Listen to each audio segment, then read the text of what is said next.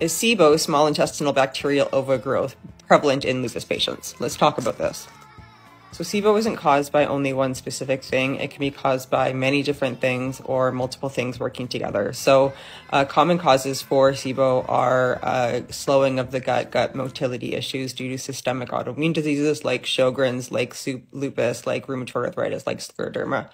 Other things include overuse of antibiotics or medication use like narcotics, which can slow down the gut and then cause SIBO issues. SIBO is a relatively new term in the medical world.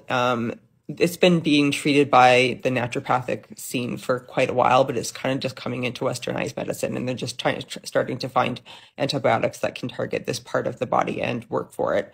Those antibiotics are rifaximin and neomycin. Is it prevalent in lupus patients? I think that it kind of just depends on the lupus patient. I know that I was first diagnosed with IBS at the age of like 21, 22, when I was having these gut motility issues, and I was only diagnosed with SIBO 2 years ago. So I was dealing with IBS-like symptoms for like over a decade, like 12 to 13 years before I got my SIBO diagnosis. But when I look back at all of the symptoms that I've had along the way, I believe that I've had SIBO, not IBS, since the very beginning. So that's when I also started having my Sjogren's symptoms. And so I think that my Sjogren's and lupus just kind of like are hand in hand with my SIBO. When my Sjogren's and lupus flares up, my gut is affected, and as a result, my SIBO kicks up. So that's my take on it.